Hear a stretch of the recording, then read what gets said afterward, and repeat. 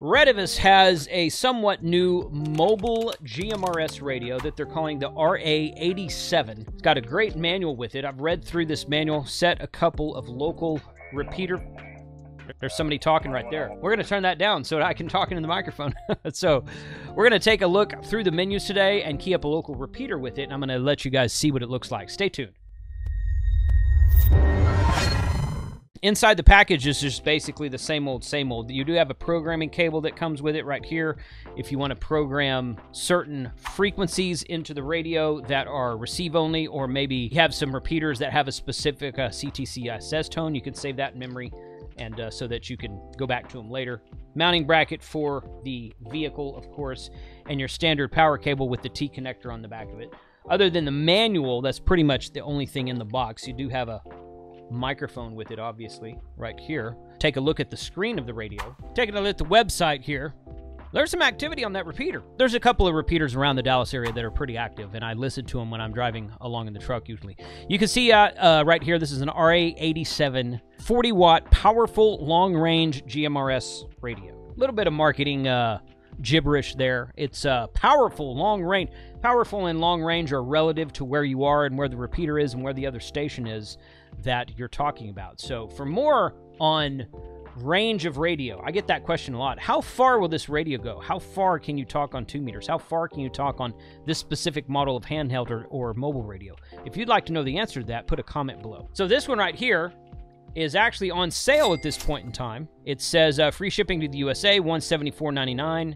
You save $125 or 41% off sales, the summer sale. It's got 3 days and 10 hours left on that summer sale. So by the time this video posts, I'm guessing this sale will be over. But you guys look at it and check to the link in the description below. Retevis did send me this radio and asked me to do a review on it, so special thanks to them. And I think they have a coupon for my viewers, and if so, I'll put that below. So definitely check the description of this video to find out more about this radio. But you can see it right here. It's pretty low profile, not really big and bulky. It's got a monochrome screen with an amber backlight and black text.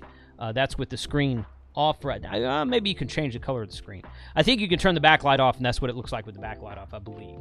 So go there and there. We're going to go through it here in just a minute, so you're going to see what it looks like. 22 GMRS channels, 8 repeater channels. That's pretty standard. VFO, you can go into VFO and program certain GMRS frequencies and name them something different on top of the 22 plus 8 channels that are there already. You can save a new simplex channel that's named camping site or hunting lease. In my current situation, I would use it at a hunting camp because a couple of the guys out there have GMRS licenses. VFO means variable frequency oscillator. It's when you turn the dial and go up and down the frequency band. Okay, LCD display, ANI identification code. Not sure what that is. 40-watt long range. 40 watts is good for mobile radio. Anytime you have 40 or 50 watts on a mobile radio with an external antenna on your vehicle, you're going to get out a lot farther than talking on a handheld inside the vehicle, so that's always good to know. It's got that nice-looking microphone like that with the DTMF pad on it. Vents and fuse aluminum plate, effective cooling. Okay, if you say so. That's a close-up of the screen there. So that's a really good-looking screen. I'm going to show you how to get into the memory here in a minute. You can see the VFO and the MR for memory recall button there and other things on their website here. So let's look at the radio itself. And you can see right here where I've got the left side on 20 repeater. And what I did was I went into it and I changed the CTCSS tone to match my local repeater. And I could save that as a different channel inside the radio if I wanted to. And then I could go back, I could name it Dallas repeater or something. I could go back and still have that 20 RP channel free for other repeaters that might be on the same frequency. These buttons here are dual purpose, as most radios are these days. This one says call right here, and above it is etched into the radio. You've got a secondary option right there. So this one says tone above it. You can set your tone.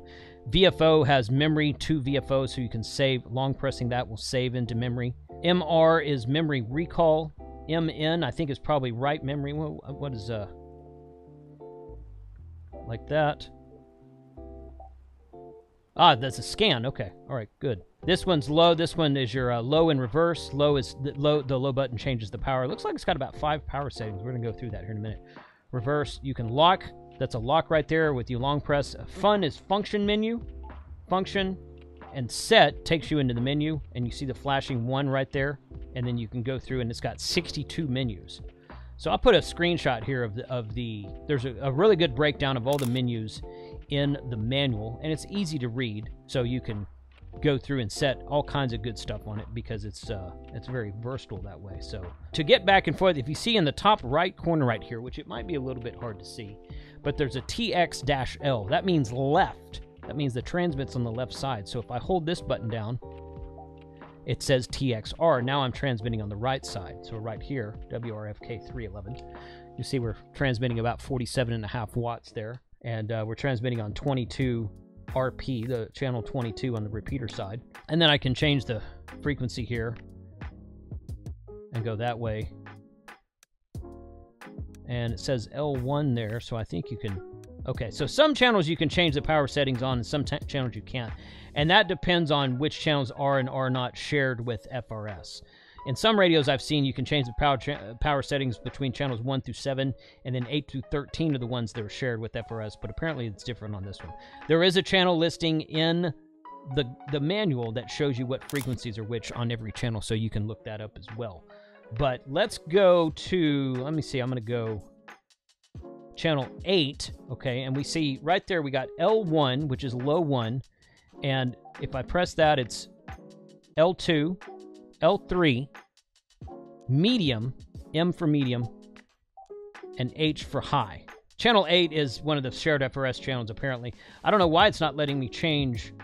It should let me change power settings on this one, but it's not doing that. It's staying on L1 on channels 1, 2, and 3 also, and you can see it's transmitting about 4 watts on L1. But if we go up here to channel 15, and again, the reasoning behind that is in the manual. I haven't read that far in the manual. But I just wanted to do a power test today. So L1 on channel 15 is 4 watts, WRFK 311. And we can go to L2, about almost 11 watts, WRFK 311.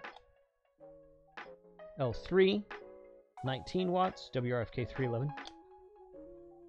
Medium power is 30 watts, WRFK 311. I don't know why you got to press it twice each time, but...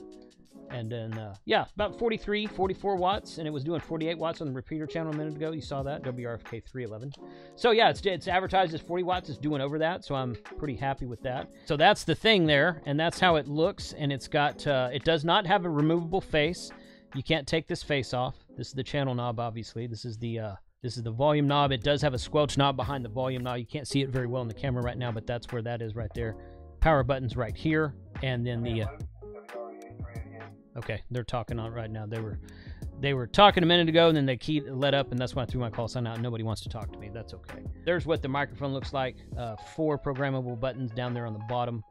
It's got a call channel, VFO, MR, and PF program function right there, and I think you can change all those in the menu.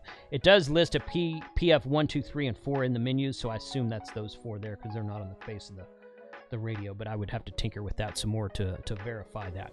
But it is definitely a well-constructed, good-sounding GMRS mobile radio, and if I didn't have a 50-watt Oshang radio already in the truck, I might actually, I might trade out to this one anyway. We'll see. It's a little bit smaller of a footprint. You know what? I can't do that. I can't do that. My radio has a removable face, and I have all my radios mounted behind the seat and have them remotely mounted up to the front of the vehicle. But this one does not have a detachable face. So I would give that kind of a thumbs down as far as not detachable face. A lot of these overlanding rigs that have GMRS radios, like a Jeep or something, you don't have much room up front, and it's a little bit more cumbersome to put a radio, an entire radio up there and mount it next to the console or underneath the dash or something than it is to mount the head of a radio. But each application has good and bad features. You have to choose your application depending on your vehicle and where you want to put this. This would go great in an RV, so perhaps I will put this one in my RV so that I have access to GMRS while I'm RVing on the road. Check the description for any coupons that Retevis has given us.